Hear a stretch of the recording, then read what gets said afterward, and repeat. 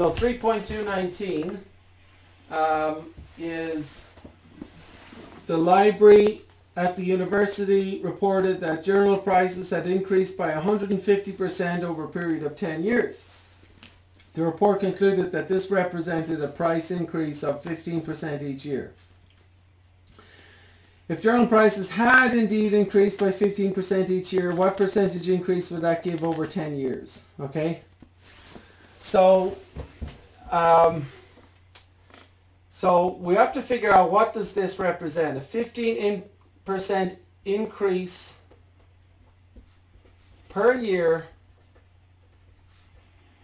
for 10 years, okay?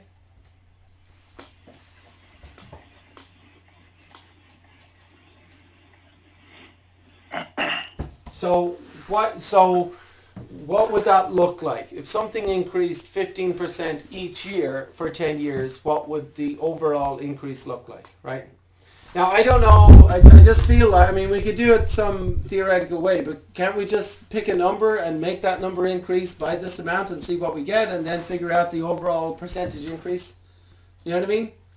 Like, you guys could all pick a number, any number you like, pick your favorite number, it doesn't matter, you know?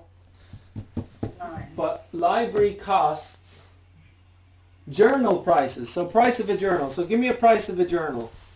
$9. $9, okay. So let's say the journal costs $9 initially, right? And we're going to figure out it's going to increase by 15% each year for 10 years. So, you know, and I'm just doing a table to make you don't have to do a table. I'm just trying to make things make sense. But initially it costs nothing. It costs $9, right? After the first year, it's going to be 9 plus 15% of 9. Are we clear on that? Yes. Right. So, and that, by the way, you know, 15% is, you know, so that's 9 plus 0.01 or 0.015 times 9, right? Clear, 0.15 times 9, which is $1.35. So it's 9 plus $1.35, or $10.35. Are we all clear on that? Jessica, do you understand that part? Yeah. So we made this number up because we want to figure out what it looks like when something increases by 15% each year for 10 years, right? So so we made up this number 9. It's not given. We have to make it up because we want to just play with the numbers and problem solve, right? Right. So that's what's going on. Okay. So after the first year, 1035. Now look, you could do this. I want everyone to write this out. 9 times 1.15 will also get it. 9 times 9 times 1.15. That just gives you 1035 right off the bat, doesn't it? Right? Yes. So that's after 1 year. So after 2 years, can't we do this? 9 times 1.15 squared? Jessica, does that make sense or not? Or Yes. we get another 15%. So that's kind of like going, you know, 1035 plus 15% again of 1035, right? It'll give you the same thing. 1035 plus 0.15 times 1035. So if you guys calculate it, it'll be the exact same thing. 1035 plus 0.15 times 1035, 1190, right?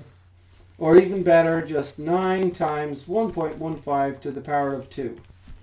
So in a calculator, 9 times 1.15 to the power of 2, right? Gives us $11.90, right? So that's what it would be 2 years later if it's increasing 15% per year. You clear on that? So the same formula for, we're looking at 10 years later, aren't we? Because it's going to increase 15% each year for 10 years. So what would the price be after 10 years? $36.41. Right. So this time, if it's 10 years later, it's 9 times 1.15 to the power of 10, right?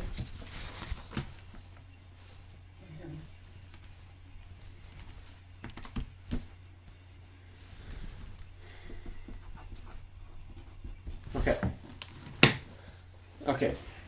So back to the question. The question says, if journal prices had indeed increased by 15% each year, what percentage increase would that give over 10 years?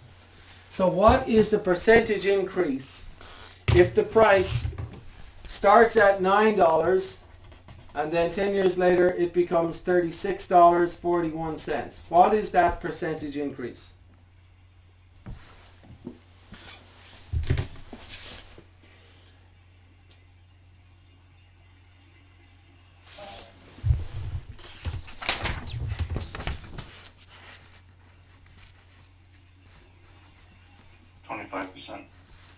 So, right, everyone write this down. Percent change equals, or just write this down, that it's the change, or the increase or the decrease over the original. That's how you figure out the percentage increase. So a percentage increase or decrease is like, it's just a change over the original. What did the price change by? And then put it over the original, right?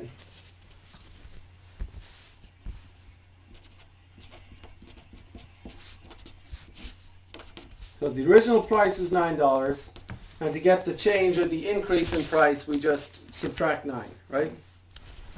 Oh, okay. Let's change over the original.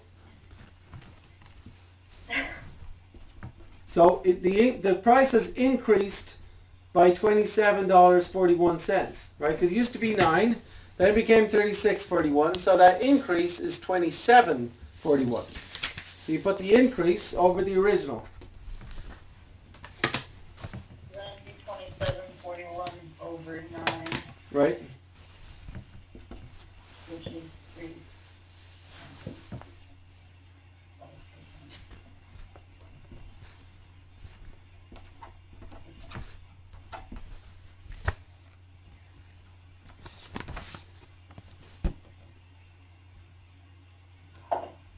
And does that give us 3.05? Yes. And what's that as a percentage? 305%. Yep, 305%. It doesn't matter what number you pick, but the percentage change is going to be the same. I wasn't subtracting. All right. That's what I did wrong. Thank you.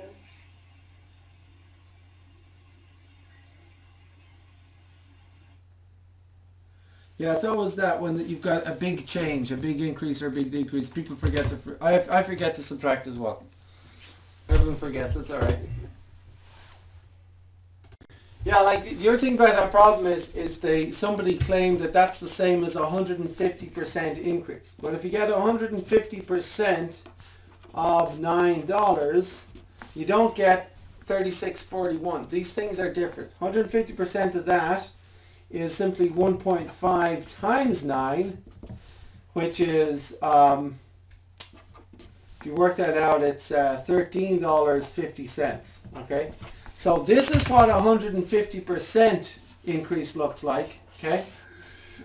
That's what 150% increase looks like. But this, $36.41, that's a 15% increase each year for 10 years. And those are different things, aren't they?